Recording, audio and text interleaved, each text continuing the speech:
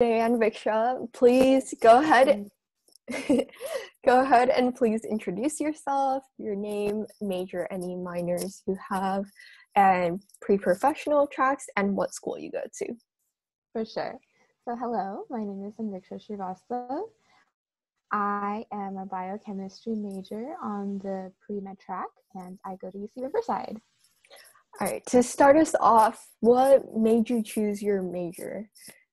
So I knew that I wanted to do something in the science field, obviously, because my future career is in the medical area. And I loved biology and chemistry, and biochemistry is like a good middle ground between the two. And it's more chemistry based, according to the sources that I've heard from upperclassmen, and it gives a more deeper understanding to like chemical structures and obviously some skills that I will need in the future. So I decided that biochemistry would be good for me to choose right now. Oh, that's great. All right, going back to high school, personally, how did you feel about the college application process? So it was definitely a struggle initially because everything sounds so new when you're in high school, and all of a sudden you're given this like responsibility to decide your future and like the next 4 years of your life. But as I got more informed, it definitely became easier talking to counselors and college representatives, and my parents were a big support. I think the more you learn, the more simpler the process becomes. Yeah, I definitely agree with that. How'd you get most of your information about schools and the process in general? So I did some of my own research about colleges that I would be interested in. And based on the places that I wanted to go to, I talked to my counselors, and some colleges that I wanted to go to had college representatives come to my school. So I went to those after school sessions and I talked to the representatives, learned about the application process, and went from there. Yeah, I definitely shared a similar experience. Before and after applying to the school, did you visit the colleges that you were interested in? So my idea, I discussed with my parents how this would go, and I decided that researching online before I applied would be a good idea, and then going to visit the colleges in person after I got accepted would help me decide where to go. So I did all of my visiting after I got accepted. Okay, that's a good strategy, I would say. Did you actually end up reaching out to students attending the university, or like friends or parents that previously went to receive more information? I did. So this I did before I applied. To get like a better understanding of if I should apply at all, because our counselors encouraged us to apply to the colleges as if that was the only place we got accepted, we would go. So that way we have like a focus list and we're not wasting our money. So for that reason, I talked to people who go to those colleges and asked what their experiences were like and like how they would do it differently or if they would recommend it. And I made my list based on like similar shared interests, and so I definitely did talk to people. How would you rate the overall difficulty of the application process in itself? The application process itself was not difficult. I would say maybe like a 4, mostly because time management and figuring out what to write is the biggest problem that I faced. I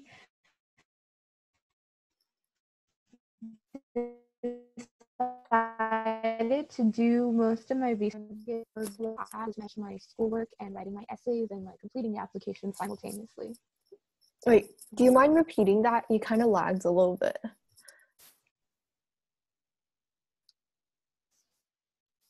Oh, sure. Yeah. So for the entire process, I would say my senior grades and during the summer with like college research and getting my extracurriculars and everything that I wanted to write. Mm-hmm.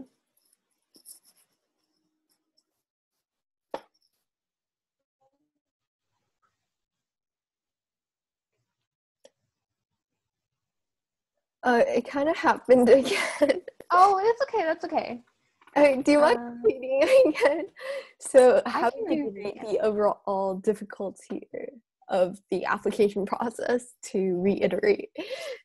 So I would say the application process itself was maybe a 4 because it was not too difficult. The hardest part that I thought was finding time to write the essays and manage my grades at the same time. So Mm-hmm. what I did was got all the harder stuff out of the way during my summer of 11th grade. I got my extracurriculars and anything that I wanted to write about together in one place. Mm-hmm. And I jotted down ideas. So that way, over the school year, I would just focus on writing the essay and putting my application together. That's pretty solid. How long did the overall process take you? It took me about maybe 2 months because I applied to a few colleges and I wanted to just take my time to go over everything and make sure that I was confident in what I was sending to colleges. So I had multiple people review my essays so that they could give me tips and I could get different perspectives. And when I felt good enough, that's when I submitted my application. Yeah. If you could go back and change anything about the college application process, what would you have done differently?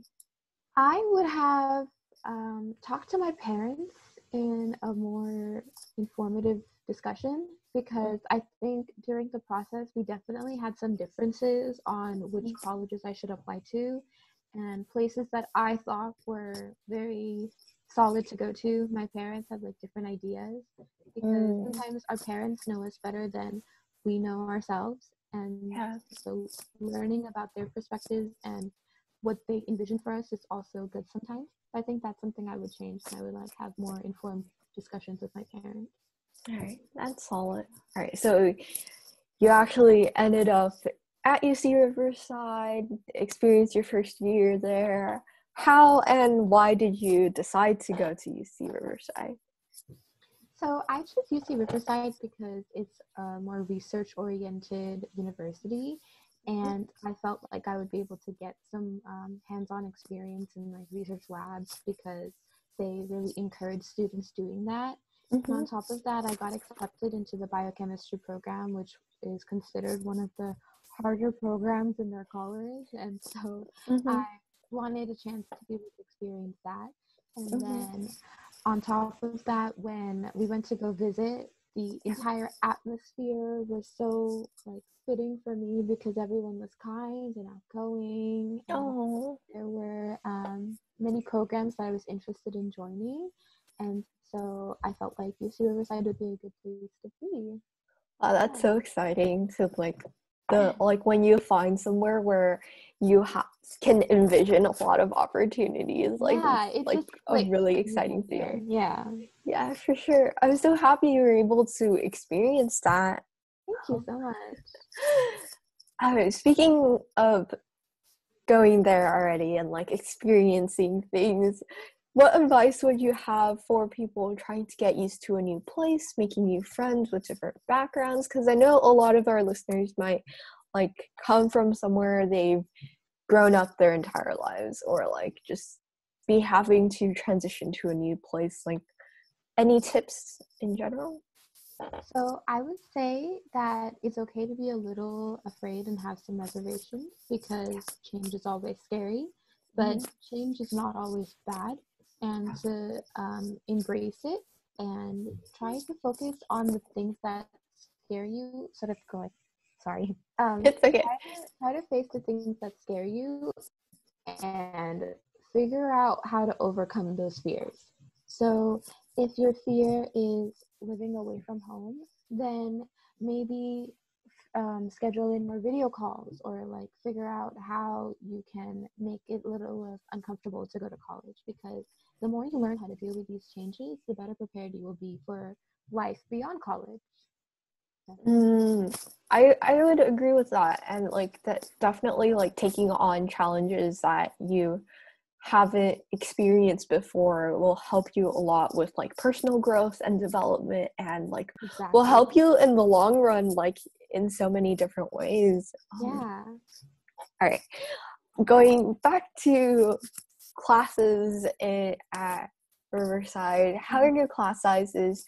Do you personally prefer a larger or smaller class environment, and what was that experience like for you? Classes, there's a varying size. So for the lecturers, we sit in a huge lecture hall. There's about 300 students, Mm-hmm. and the professor teaches like either Monday, Wednesday, Friday, or Tuesday, Thursday. And Mm-hmm. for discussions, we have shorter class sizes. So we have like 20, 30 people. Mm-hmm. And it's, I think both class sizes are good, because Yeah. with lectures, you get the experience of being in like a more just like steady focused environment where the professor is talking at you and you're learning. Yeah. On the other hand, like discussions, and labs as well, are like shorter class sizes. So for discussions and labs, you kind of get a more detailed approach. Mm-hmm. So you get a more hands-on experience for labs, and for discussions, you can ask your TAs questions that maybe got like drowned with the professor because the professor is trying to go over the main lecture material. So I think both class sizes have like their perks. All right, that's nice. What has your experience been like with lab classes, if you've I taken really any? enjoyed lab classes. Mm-hmm. So for my first year, I took chemistry and biology lab classes. Chemistry classes I had to do online because of COVID, but mostly like when I started for Mm-hmm. chemistry, it was very nice because we got to learn how to do titrations and work with different types of acids and bases for Yeah. the first part of chemistry. And Yeah. so I got to learn a lot. We learned how to work with the spectrophotometer and just the Oh, hands. big words. Yeah, the hands-on experience was very nice. Mm-hmm. Um, Biology labs, unfortunately, when I started biology labs, COVID had started. Yeah. So I had to do it all online. I never got any hands-on experience for biology. Mm-hmm. But for biology, we would do like dilutions and like studying diffusion osmosis Mm-hmm. and like agarose cubes and phenolphthalein and such. So I think if I had been able to do biology labs hands-on, I would have learned a lot as well. Mm-hmm. There's just a difference between online and in person. Yeah, I definitely feel like there's a really big difference between things we have to do online, and but like safety is really important, and so we must all take care and make Yes, exactly. changes that way. But yeah, um what was something that you got to personally do in college you weren't able to do back in high school or your hometown? I think in college, I got to feel a little more independent and Mm-hmm. free to make my own decisions for my academics. Yeah. Because in high school, we have a very set path. Like, if you take Mm-hmm. this class, you will end up in this class.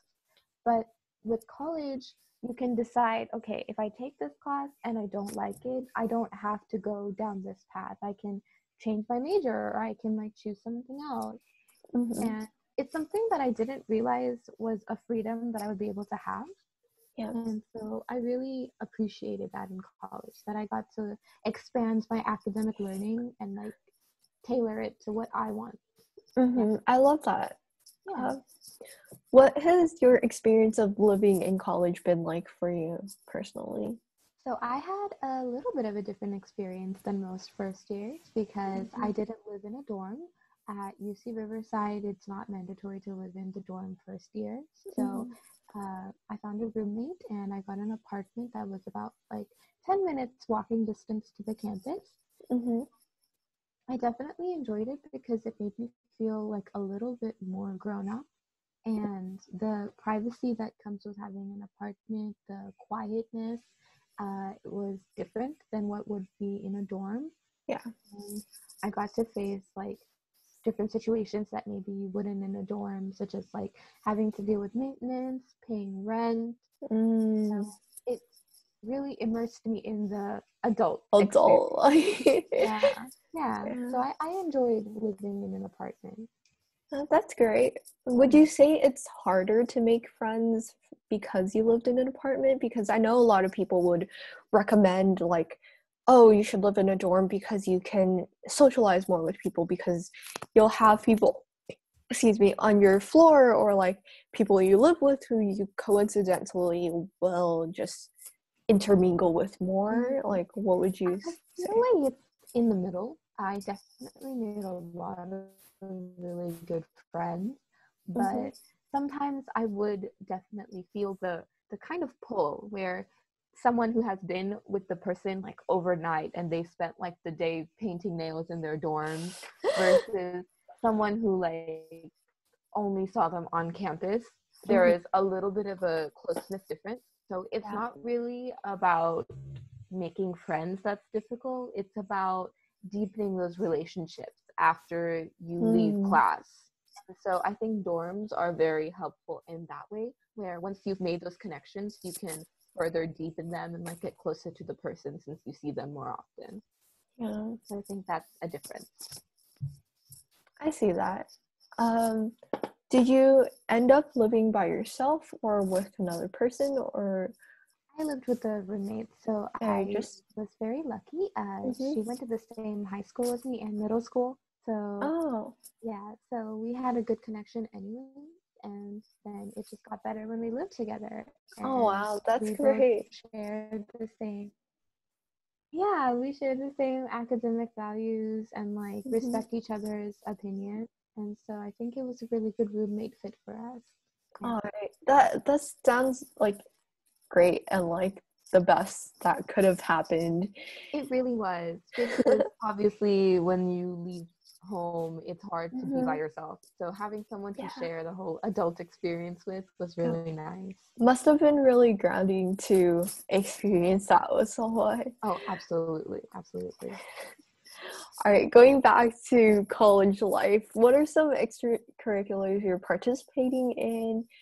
And are you in any pre-professional organizations, research, any clubs you do for fun that aren't related to your studies? Yeah, so I joined this club called Shadow MD because I obviously my future path is medicine doctor. So this club allows us to actually shadow medical professionals who are just doing their daily like schedule, and I thought it was really nice to be able to see that. More than that, we do community service. So we made little hygiene kits for the people at the Riverside Free Clinic. Yeah, it was really nice. And then during Christmas time, we made holiday cards for the little kids who are just going through, hospital life. Yeah. And then beyond that, we do fundraisers to help any way we can. So I really enjoy being a part of that club. It's a little exclusive because I had to go through an application and an interview process, but I definitely say that it was worth it because I enjoy every minute that I'm in the club.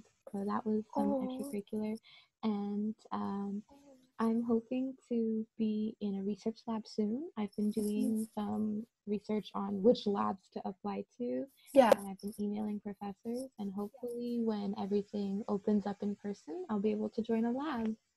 All right, well, with that, I'm sure you will do great and like find amazing opportunities coming your way, especially with the amount of work you put into everything. Thank you so much. Of course. What was your biggest struggle coming into college, and do you believe you have overcome it? Kind of like a deeper territory question.